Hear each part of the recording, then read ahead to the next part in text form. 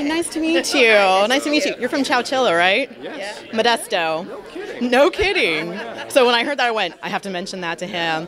Okay, first, thank you so much for talking to us at That's Normal.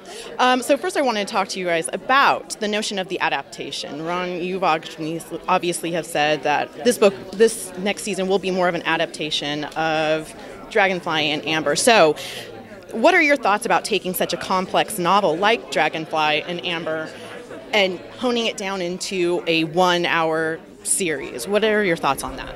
It's tricky, it's not easy. The first season was more of a straight-ahead adaptation. It was a straight narrative. It was you were following Claire's journey a little more cleanly in terms of just simplicity of story. But the second novel is just more complex. It's deeper. It's richer. It has different patterns and structures of characters coming and going. It shifts place. Suddenly you're in Paris, and there's different time travel elements in it. It was just a meatier thing to kind of dig into. It took more time and more work to kind of figure out how to take this story and put it over in this medium. Whereas first season was you kind of got it a little faster, oh, this will be that and that and that and that. And Diana, as the creator of this world, of this wonderful world that we're all obsessed with now, when you hear the words adaptation, what goes through your mind as the person who wrote this book? Yes. Well, we couldn't possibly have been luckier in our. It wasn't really a choice, but right. in our fortunate conjunction of adapters.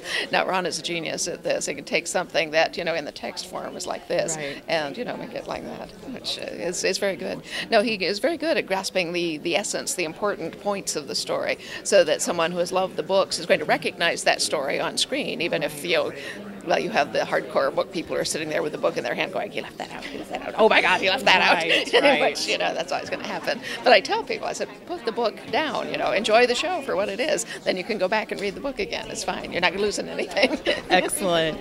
Now, both of you have mentioned I believe, in the LA fan gathering, both of you mentioned that there was a scene that stood out in your mind, Ron. I know it was the scene of Jamie in the window rescuing Claire. That was the scene when you were thinking that has to be filmed.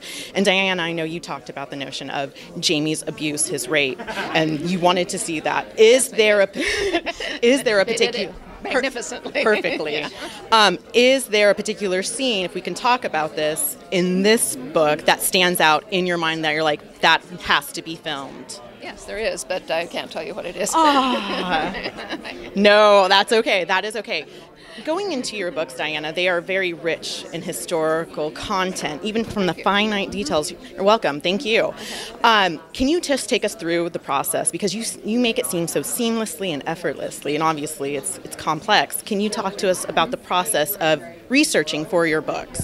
Oh, okay, yeah. I'm very organic in terms both of research and writing. I don't write with an outline. I don't plan the books ahead of time. I don't write in a straight line. Mm-hmm. What I need to start on any given day is a kernel, a vivid image, a line of dialogue that I can start with. And often enough, that's a historical detail. If I have no idea what I'm doing today, I flip through one of my things and, here's a Scottish goblet with thistles on it. I think, fine, I'll start with that. And so I'm saying, the late afternoon light fell through the Scottish goblet, and I'm thinking, no, that's too many adjectives, back up. Anyway, like that. And, gradually as that scene begins to grow, I'm a very slow, fiddly writer. I don't work in drafts. But as I go along, I'll think, well, I need to know more about this particular thing, so I stop for a minute and I go look it up, and I'm thinking, oh, cool, but then I see this other thing, that I would never have thought of looking for. I'm thinking, oh, that's cool, I have to use that. So I start another scene with that and let it sit while I'm working. So it's just back and forth kind of thing. All right. Thank you. And Ron, for you, in regards to screenwriting, are you going to write a particular? We know you wrote episodes last season. Are you going to, put on both hats of producer and screenwriter for any particular episode? Yeah, I wrote the first 2 episodes of this season, and I usually have my hand in the scripts in some form, one way or another, somewhere through the process, because I'm still kind of the head writer in addition to being the producer. So it's always, on some level, I have to always be responsible for what ends up on screen. And there's a point where I'll say, well, no, I'm going to change that because I just kind of think that that's what it needs to be. But you try not to damage another writer's voice, which is a very delicate line. Like, the other writers have a very, very important contribution to the show because they're bringing those individual scripts to life. And so when I take a pass at it, or if I'm working on it, I'm trying to keep the writer in the script, not just throw it away because, oh, I have a different line in my head. You're trying. It's a fine line that you learn to walk.